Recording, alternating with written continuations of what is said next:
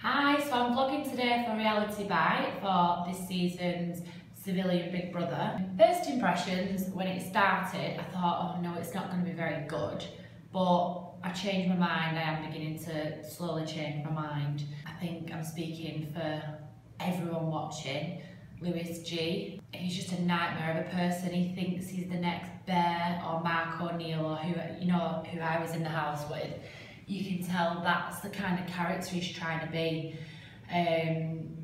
There's nothing funny about him, literally whatsoever. Like, I like people who are quite highly strung and entertaining, but he's not entertaining, he's just a twat.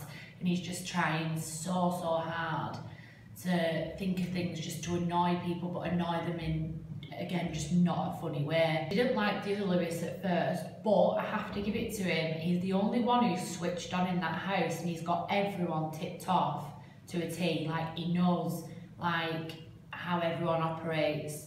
So I do like him for that reason, because he's quite clued up. Isaac, he's pretty harmless, although I don't like how him and that other tosspot, Lewis G, speak about Kay. They tend to like speak, I mean, she's not exactly like some dolly bird, you know, who gives off some like sexual vibe. She's like quite an innocent character, and they speak about her in an inappropriate way, I think, and that's I'm not usually one to say things like that, but I don't like how they speak about her. I think it's wrong. Isaac's well into Sian, but he's way too boring for her. I wish there was another guy in there for Sian who was kind of more on her wavelength. I think her and Cameron are my two absolute favourites. I love them to bits.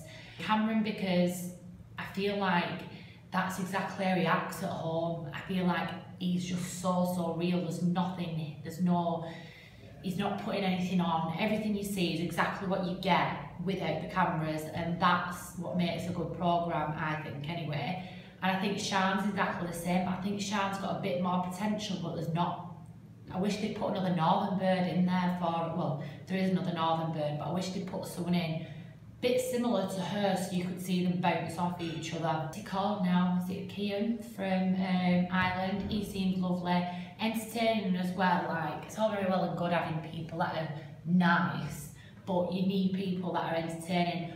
Thomas, is that how you pronounce it? I don't know, but anyway, he is lovely, and I love the fact that he's entertaining but doesn't have a clue he's entertaining. He doesn't try to be funny, he's just innocently funny.